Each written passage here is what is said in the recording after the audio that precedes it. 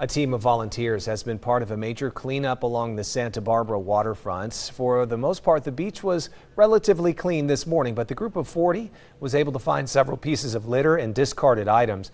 They included water bottles, soda cans, and food wrappers. In the past, the highest number of items they have found was cigarette butts, but those numbers are down. The volunteers were in the ice plant and on the sand. Half of the reason for doing a beach cleanup is not to clean up the beach. There's 2 billion tons of plastic waste in the ocean. What we get is a drop in the bucket. It's consciousness raising. We want people to realize this is your beach, people. Take care of it, enjoy it, and it's there for everybody to use. The cleanup was in conjunction for GT's Synergy Kombucha. The company was having a meeting here and also wanted to be involved in a community project. Surfrider says this was a perfectly timed effort to have the waterfront extra clean in time for Old Spanish Days.